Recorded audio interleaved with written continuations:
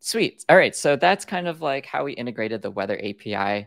Now let's go back and, or actually you'll see here as I'm updating the time, it's not actually updating the animated background. As you saw in Michael's state machine, if I go back here, as we messed with the time, you'll see like the shadow changes, the sun is shifting positions, and you've got this kind of blend state that's changing along with the day. And I forgot if you mentioned this, Michael. This is a range from 0 to 23 on a 24-hour schedule. So we want to be able to have our app do the same and react accordingly. So that's kind of what we're all here for, right? So let's go back to our get weather data. And as soon as we fetch the data, let's start setting some of these inputs from the state machine so that we can actually advance the state machine through the API response.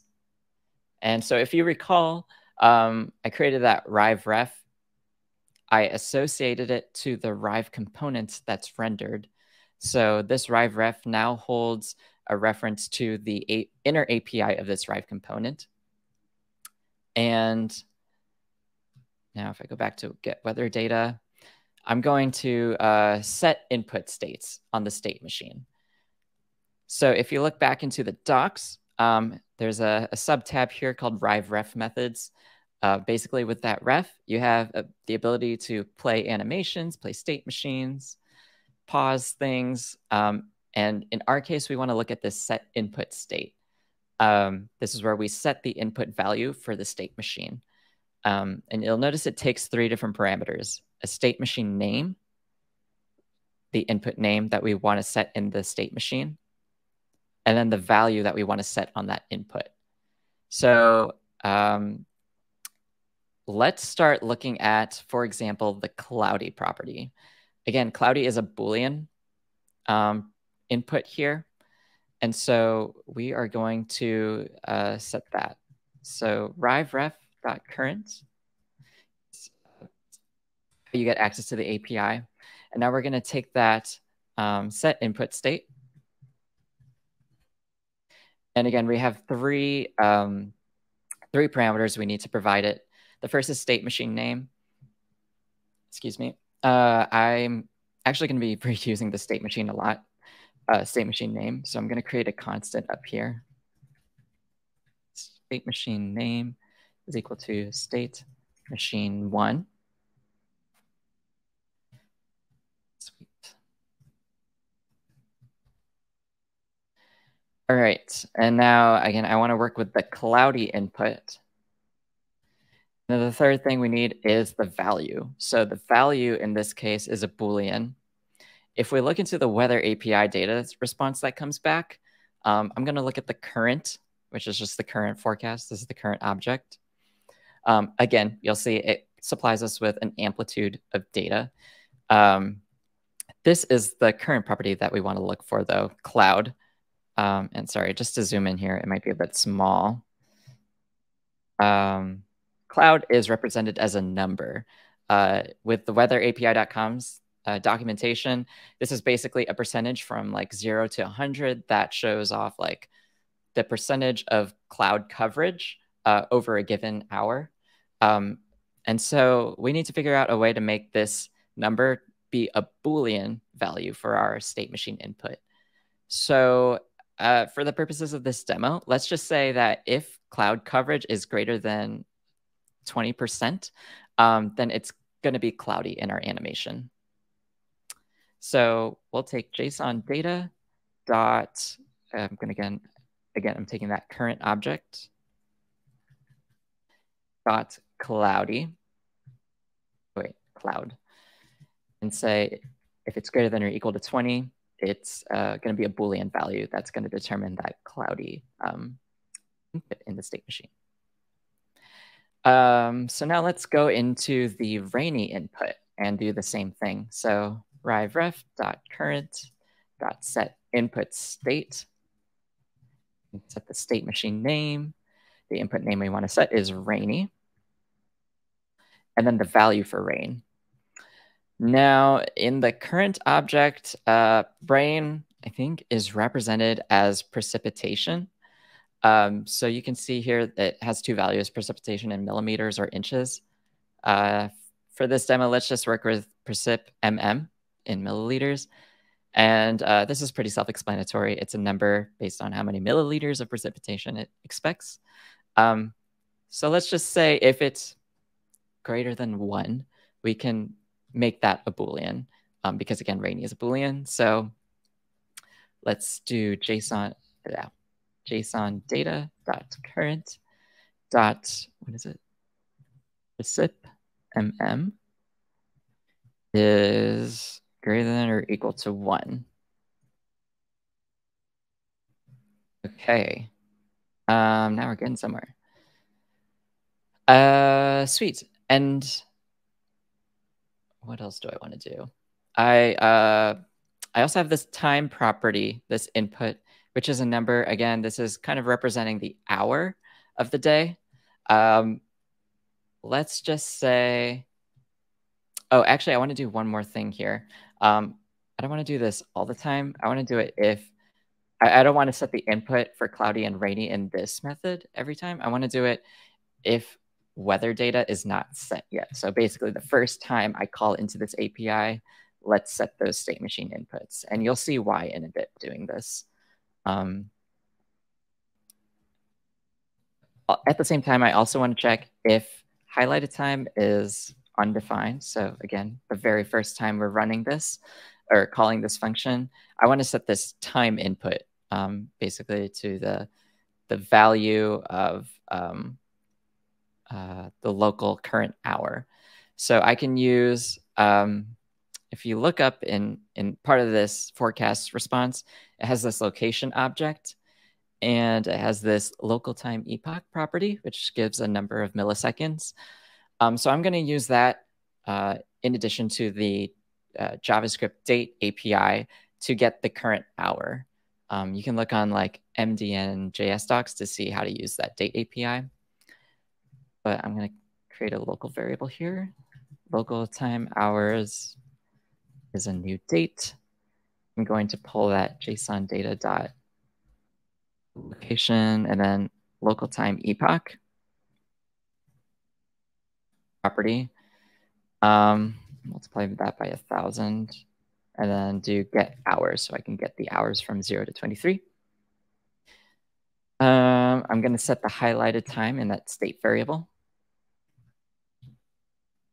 Then I also want to set this time input. So I'm going to do rive ref current dot set input state.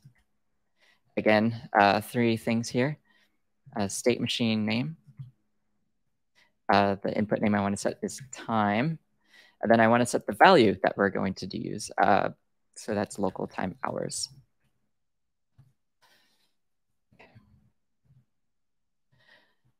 Cool. So now we've set 3 inputs here on our state machine. We have 1 left, which is open.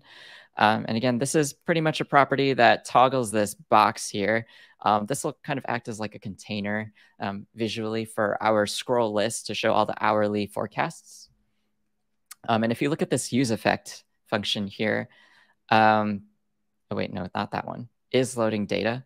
It's got this dependency on is loading data. So by default, this is set to true.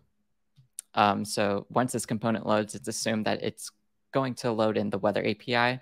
But once everything is loaded in from the weather API in weather data, you'll see that we're setting it to false. So once, let's go to that use effect, where are you? Here.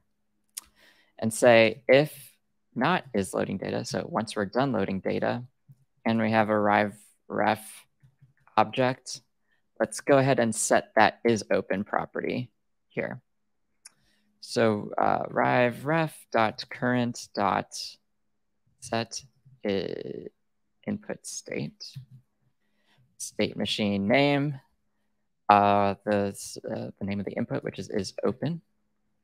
And this is a Boolean as well. So in this case, since the data has loaded, we just want to set it to true so that the box opens. All right. Now, if I, where's my simulator? Open this, you'll see that, okay, we've got a different animated background because currently in Chicago, it is cloudy, probably. I don't know, my curtain's closed. And so you can see that we set the input state on the state machine as soon as the data loaded in, and it changed the animation accordingly. And it set the time too, so it's not sunny anymore. We don't see any kind of shadow or sun. And so cool, we've kind of set a number of different inputs here, and we've got that is open, so the box, the container is open as well. But there's one part that's missing here, which is as we're changing times, we're not actually updating the animated background, which is probably the more exciting part of this demo. So we have to do one more thing here. Each of these rows, by the way, if you go into the return method, is we're iterating over each hourly forecast.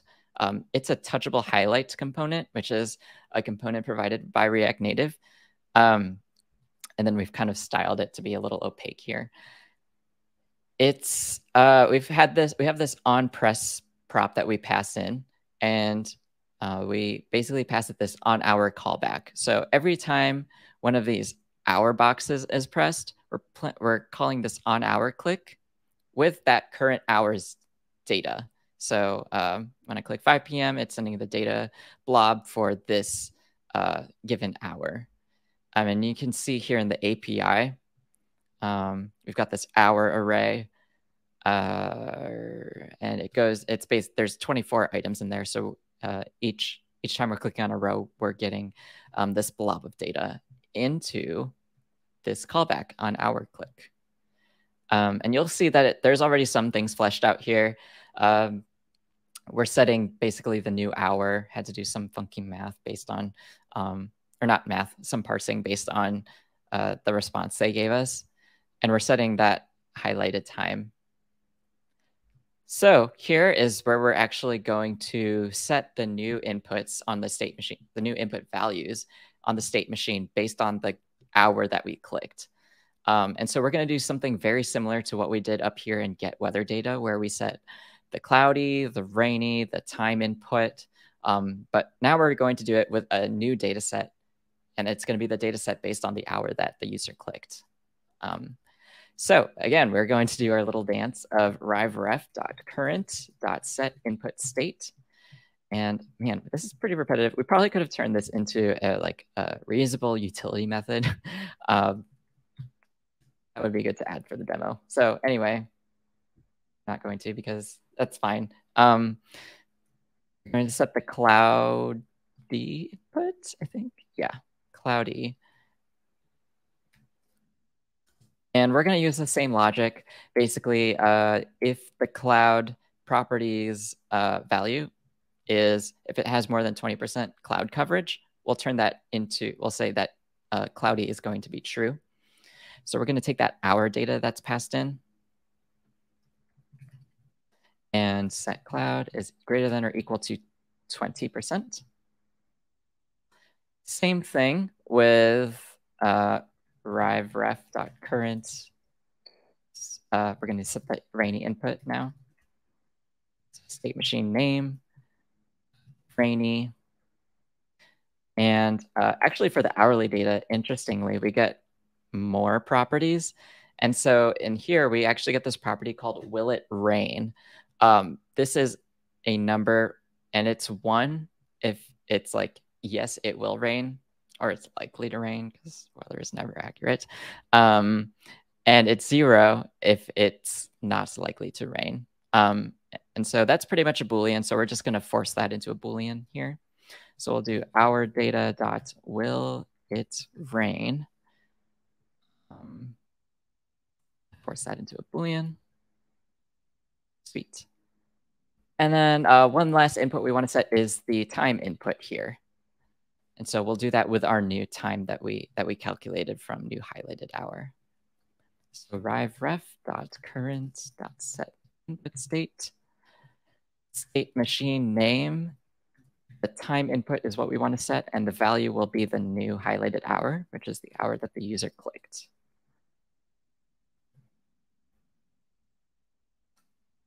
All right. Now, if I save that and look at the forecast, cool. Now we've got an animated background that's changing according to the hour. You'll see that the sun is shifting, the shadow shifts as I click through the different hours of the day. And I don't know if there'll be any more interesting ones. I know there was a cool rainy animation in clouds that you had, Michael. Okay, there's a cloudy animation. I want to show off rain. What's a rainy city? Probably like Anchorage? Maybe. There we go. Okay, cool. We've got that rain animation. I guess at 7 p.m., maybe it'll rain in Anchorage, Alaska. So we're showing that off. And you can see, again, this is all driven by the data provided by that weather API. So you can see kind of the correlated interactive content here.